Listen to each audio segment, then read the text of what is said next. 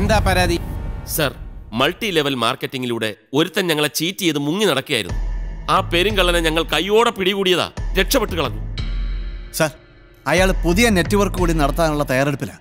എത്രയും പെട്ടെന്ന് അയാളെ തേടി പിടിച്ച് അറസ്റ്റ് ചെയ്തില്ലെങ്കിൽ MLMന്റെ പേരും പറഞ്ഞ് ഇനിയും അയാൾ ആളുകളെ പറ്റിക്കും. അങ്ങനെ MLMനെ അടച്ചധിക്ഷേപിക്കരുത്. നിങ്ങൾ പോയൊരു മണ്ടത്തരത്തിൽ ചാടിയെന്ന് വിചാരിച്ച് ഇതുകൊണ്ട് മാന്യമായി ജീവിക്കുന്ന എത്രയോ പേരുണ്ട്. ഉദാഹരണത്തിന് ഞാൻ. സർ, ഇത് കാരണം സ്വന്തം ദാമ്പത്യം പോലും തകർന്നവനാ ഞാൻ. ആ വേദന കൊണ്ടാ ഞാൻ ഈ പറയുന്നത്. എന്ന് റിട്ടയർഡ് ആവുന്നോ? ആര്, താനോ? അല്ല, എന്റെ അമ്മായിയപ്പൻ. അന്ന് മുതൽ എന്റെ അമ്മായിയപ്പന്റെ വിശ്രമ ജീവിതം ജയിലിനകത്താ. നിങ്ങളുടെ പരാതി ഓക്കെയാണ്. ഉത്തരവാദപ്പെട്ട ഒരു പോലീസ് ഉദ്യോഗസ്ഥൻ എന്ന നിലയിൽ ഞാനത് സ്വീകരിക്കുകയും ചെയ്യുന്നു. ആട്ടെ, അയാൾക്കെതിരെ എന്തെങ്കിലും തെളിവുകൾ ഹാജരാക്കാനുണ്ടോ? ഫോട്ടോ കൊണ്ടുവന്നിട്ടുണ്ട് സർ. എവിടെ നോക്കട്ടെ. ഇയാളാണോ അയാൾ? അതെ സർ. പൂ പൂ പാപ്പി. പുത്തൻപുരയിൽ പത്മനാഭപിള്ള. പത്മനാഭപിള്ളേ?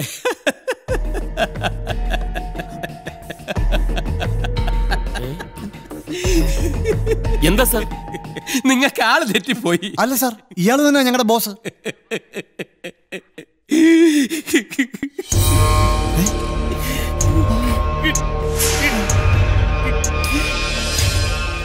എന്തു പറ്റി സർ? ഇയാള് തന്നെയാണോ എന്റെയും ബോസ്? എന്നോട് ഇയാൾ പറഞ്ഞ പേര് വേറെയാ. കൂക്കു കാക്ക, കുന്നുമേൽ കുഴിയിൽ കമ്മാരൻ കർത്ത.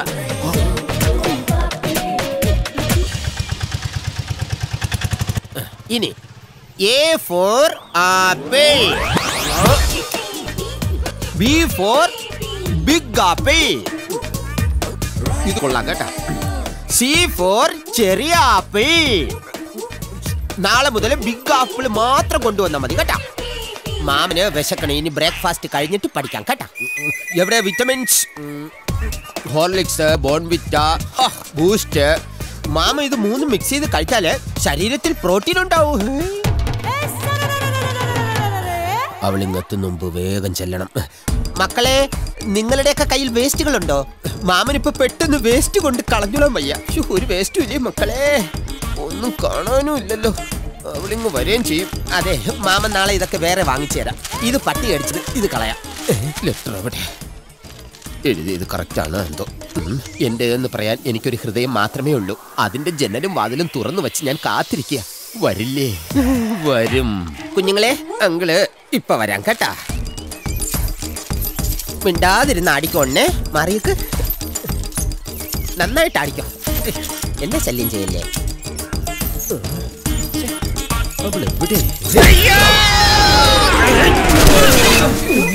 എന്തു പറ്റി? അറിയില്ല, ഞാനിപ്പോ ഒന്നേ ഉള്ളൂ. എക്സ്ക്യൂസ് മീ, എന്താ ഇവിടെ ഒരു സ്മെല്ല്? എനിക്കറിയില്ല. ഓ ശരി, ഒന്ന് ഉറങ്ങിക്കോട്ടെ. ഇതാരും മാവേലിയോ? ഇന്ന് ശമ്പള ദിവസമാണല്ലോ. നേര് പറയാലോ, ഞാൻ അനിതയെ രഹസ്യമായിട്ടൊന്ന് കാണാൻ വേണ്ടി ഇരിക്കുകയായിരുന്നു.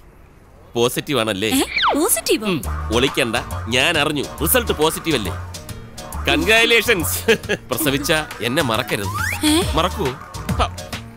ആറ്റുനോറ്റുണ്ടായ ആ കുട്ടിയെ ഞങ്ങളുടെ ഡേക്കാറിൽ തന്നെ ആക്കണം. ഹസ്ബൻഡ് സമ്മതിച്ചിട്ടുണ്ട്. സുഖപ്രസവത്തിന് വേണ്ടി ഞാൻ പ്രാർത്ഥിക്കാം. ദൈവമേ. അങ്ങോട്ട് മാറടാ. ഓരോരുത്തന്മാര് കയറി വരും. എന്നാ പിന്നെ അനിത എന്നാട്ടെ, എല്ലാം പറഞ്ഞ പോലെ. ഓ ബാബോ, ഉറങ്ങിക്കോ. എന്തിനാണോ ഇപ്പൊ ഇതിനെ കൊണ്ട് ഇങ്ങോട്ട് വന്നത്? ഈ കൊച്ചിന് വയ്യ, അതുകൊണ്ട്. ഒന്ന് ഫോൺ ചെയ്താൽ ഞാൻ അങ്ങോട്ട് വരത്തില്ലേ? ഫോൺ ചെയ്ത് പറയാം. ഫോണിനകത്ത് മറ്റത് വേണ്ടേ? ഏത്? ഫോണിനകത്ത് ഇടുന്ന സിം കാർഡ്. സിം കാർഡ് എന്ത്? അത് ഇവ എടുത്ത് വിഴുങ്ങി. SIM card വിഴുങ്ങിയെന്നാ? കൃത്യസമയത്താണ് ഞാൻ ഉണർന്നത്. ഇല്ലായിരുന്നെങ്കിൽ ബാറ്ററി, മൊബൈൽ എല്ലാം എടുത്ത് വിഴുങ്ങിയനെ. സിം കാർഡ് കൊച്ചിന്റെ തൊണ്ടയിലാണോ ഉള്ളത്? അപ്പൊ തന്നെ ഞാൻ തൊണ്ടയിൽ കൈയിട്ട് നോക്കി. Not reachable. ഈശ്വര, അത് പോട്ടെ നോക്കാം. സിം കാർഡ് എടുക്കാൻ ഞാൻ തൊണ്ടയിൽ വിരലിട്ടതാ. തിരിച്ചെടുത്തപ്പോ എന്റെ മോതിരം കാണാനില്ല. ഇനി അത് വയറ്റി പോയോ? ഇപ്പൊ എനിക്ക് കുറ്റം. വേളാങ്കണ്ണിന്ന് ഞാൻ വാങ്ങിയ നല്ല അസല് സ്റ്റീൽ മോതിരം ആ കൊച്ചു വിഴുങ്ങിയത്. എന്റെ മോതിരത്തിന് ആര് സമാധാനം പറയും? കുഞ്ഞിന്റെ മനസ്സാ എന്റേത്. എന്നെ സമാധാനിപ്പിക്കാൻ ഇവിടെ ആരുമില്ലേ? കുട്ടി, എന്നെ ഒന്ന് ആശ്വസിപ്പിച്ചൂടെ? ചിരിക്കുന്നുണ്ട്, ചിലപ്പോ നടക്കും.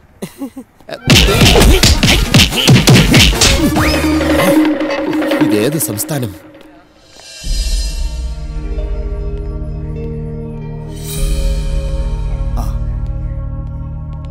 ഡോക്ടർ എന്താ പറഞ്ഞത്? എക്സ്റേയിൽ കുഴപ്പമൊന്നുമില്ല. വയറ് ക്ലീൻ ചെയ്യണം. ശമ്പള ദിവസമല്ലേ, ഒന്ന് ഓഫീസ് വരെ പോയതായിരുന്നു. ഞാനും.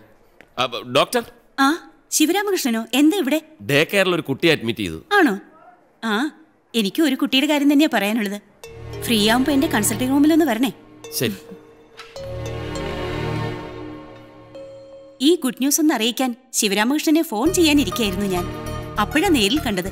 സത്യം പറയാലോ ഡോക്ടർ, ഇവർക്കിടയിൽ മൂന്നാമതൊരാളില്ലാത്തതാണ് ഇവരുടെ എല്ലാ പ്രശ്നങ്ങൾക്കും കാരണം. ഒരു കുഞ്ഞിനു വേണ്ടിയുള്ള ഏറെ നാളത്തെ നിങ്ങളുടെ പ്രാർത്ഥന ദൈവം കേട്ട് കാണും.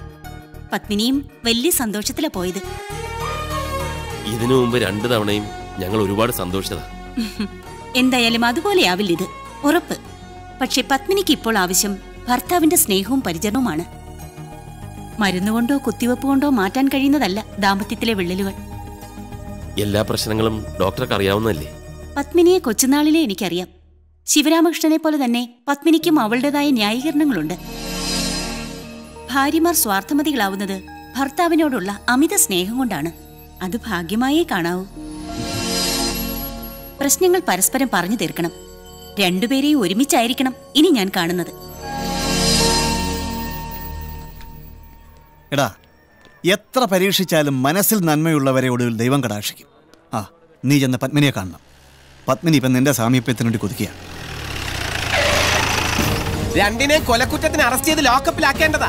വിഴുങ്ങിയത് സിം കാർഡാ, നിസാരം മുട്ടുസൂചിയൊന്നും അല്ല. സിം കാർഡിനൊക്കെ ഇപ്പൊ എന്ത് വിലയുണ്ടെന്ന് അറിയാമോ? ഒരു ഡാഡീസ് ഡേക്കർ. പിള്ളേരെ വളർത്തുന്നതും പഠിപ്പിക്കുന്നത് സർക്കാർ ജോലി പോലെ ഉഴപ്പം പണിയാണെന്ന് കരുതിയോ? ഇത്രയും കാലം എന്റെ മോന് പോലീസുകാരുടെ തെറി മാത്രമേ വശം ഉണ്ടായിരുന്നുള്ളൂ. നിങ്ങളുടെ ഡേ കെയറിൽ വിട്ടതിന് ശേഷം അവൻ എന്നെ വിളിക്കുന്ന തെറി കേട്ട് ഒരു സർക്കിൾ ഇൻസ്പെക്ടറായ ഞാൻ പോലും നാണിച്ച് തല താഴ്ത്തുക. നല്ല ബെസ്റ്റ് ശിശുപാലകനാ കൂടെ കൊണ്ട് നടക്കുന്നത്. കുഞ്ഞി ബേബി കാക്കേ കാക്കേ കൂടെവിടെ, കൂട്ടിനകത്തൊരു കുഞ്ഞുണ്ടോ, അങ്ങനെയൊക്കെയല്ലേ സാധാരണ കുട്ടികളെ നഴ്സറിയിൽ പഠിപ്പിച്ചു വിടുന്നത്. നിങ്ങളുടെ മറ്റവൻ എന്റെ മോനെ പഠിപ്പിച്ചു വിട്ടത് എന്താണെന്ന് അറിയാമോ? ബ്രാൻഡി കുപ്പിയുണ്ടോ, ബ്രാൻഡിയിൽ ഒഴിക്കാൻ സോഡയുണ്ടോന്ന് മറുപടി പറയാൻ കഴിയാതെ ഞാൻ വിഷമിച്ചു പോയി. എന്തായാലും എന്റെ മോനെ ഒരു വാറ്റുകാരനാക്കാൻ എനിക്ക് താല്പര്യമില്ല. അതുകൊണ്ട് ഞാൻ നിർത്തുക. പിന്നെ ആ കുട്ടിയുടെ രക്ഷിതാക്കൾ കംപ്ലൈന്റ് തന്നിട്ടുണ്ട്. ലീഗൽ ആക്ഷൻ ഉണ്ടാവും. അതുകൊണ്ട് രണ്ടും കരുതിയിരുന്നോ. മാറുന്ന അങ്ങോട്ട്. എല്ലാത്തിനും കാരണക്കാരൻ ആ തെണ്ടി ഒരുത്തനാ. പരിധിക്ക് പുറത്തെന്നാ പറയുന്നത്. വയറ്റിനകത്താ ആ സിം കാർഡല്ലേ കൊച്ചു വിഴുങ്ങിയത്. വേറൊരു നമ്പറുണ്ട്. ആ,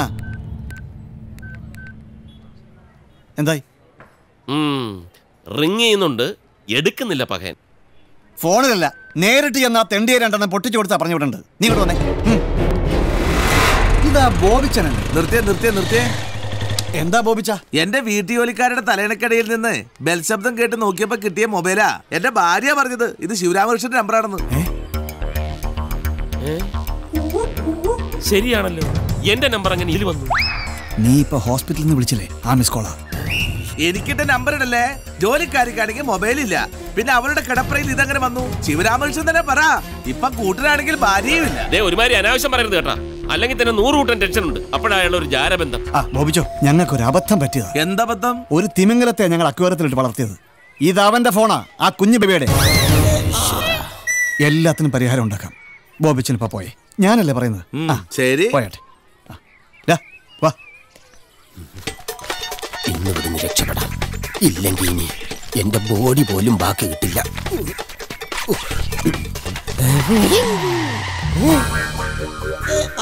കുട്ടികളെ നോക്കാൻ വന്ന് ഞങ്ങളുടെ ജീവിതം കുട്ടിച്ചോറാക്കി കടന്നു കളയാന്ന് വിചാരിക്കുകയാണല്ലേടാ? അങ്ങനെയൊന്നുമില്ല. പെട്ടെന്ന് വീട്ടിൽ നിന്നൊരു ഫോൺ കോൾ. എന്റെ പാവ അമ്മ ബാത്റൂമിൽ വഴിതെറ്റി വീണ് മുട്ടുകാല് പൊട്ടി. ഇപ്പൊ യു ഗ്രൂപ്പ് ബ്ലഡ് വേണമെന്നു മാത്രമല്ല ബൈപ്പാസ് സർജറി വേണോത്രേ. നിന്നെ ബൈപ്പാസ് വഴി പറഞ്ഞു. പിള്ളേരെ മുമ്പ് അടിക്കരുത്. നിങ്ങളെ വില പോവും.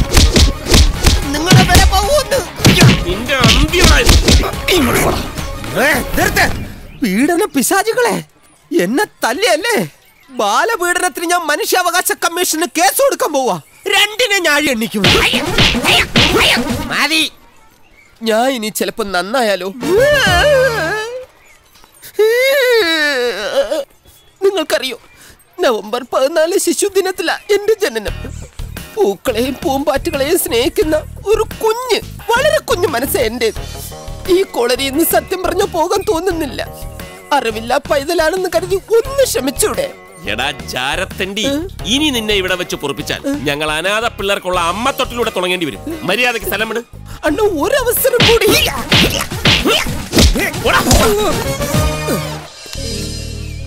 ഇനി പരിസരത്തെങ്ങാനും നിന്നെ കണ്ട ശവമായിരിക്കും, പറഞ്ഞേക്കാം. ഓഹോ, ഒന്ന് മാപ്പ് കൊടുക്കാന്ന് വെച്ച അഹങ്കാരം വിടില്ല ഞാൻ. രണ്ട് ഇവിടെ അനുഭവിക്കാൻ പോകുന്നേ ഉള്ളൂ. വിഷപ്പാമ്പിനെയാ നീയൊക്കെ നോവിച്ച് വിട്ടിരിക്കുന്നത്. പത്തി വിടർത്തി നിൽക്കുക, വിഷം തുപ്പിയ ഞാൻ അടങ്ങൂ.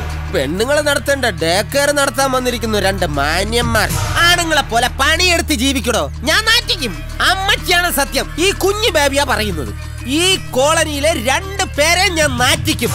ദാണ്ടാ, ഇതിനകത്ത് നടക്കുന്ന അനാശാസ്യ പ്രവർത്തനങ്ങൾ മുഴുവൻ ഞാൻ പൊതുജനങ്ങളോട് വിളിച്ചു പറഞ്ഞില്ലെങ്കിൽ എന്റെ പേര് നിന്റെ പട്ടിക്കിട്ടോടാ. അങ്ങനെ എന്നെ പിടിക്കാൻ നോക്കണ്ട. അങ്ങോട്ട് വേണ്ട, ഇങ്ങോട്ട് പോ.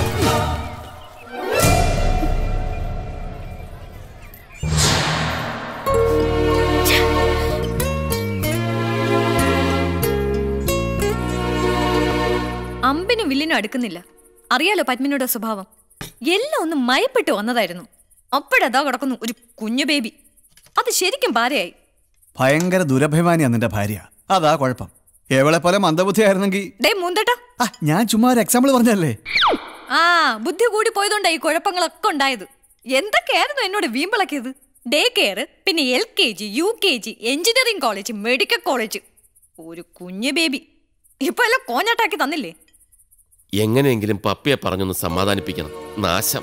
ഇതൊരു കൂനുമേ കുരുവാവുന്ന ഞാനും പ്രതീക്ഷിച്ചിരുന്നില്ല. നാളെ കാലത്ത് നമ്മൾ അമ്പലത്തിൽ പോകുന്നു. സകല ദൈവങ്ങളെയും പ്രാർത്ഥിച്ച് നേരെ പത്മിനിയെ ചെന്ന് കാണുന്നു. ശിവരാമകൃഷ്ണൻ സ്വന്തം പേരിൽ തന്നെ 3 ദൈവങ്ങളെയും ചുമന്ന് നടക്കുന്നവനാ ഞാൻ. അവർക്കാർക്കും എന്നെ സഹായിക്കാൻ പറ്റിയിട്ടില്ല. പിന്നല്ലേ മറ്റു ദൈവങ്ങൾ. നാളെ കൊണ്ടൊക്കെ ശരിയാവും. ഞാനില്ല നിന്റെ കൂടെ. നീ ആ കഞ്ഞി കുടിക്കും.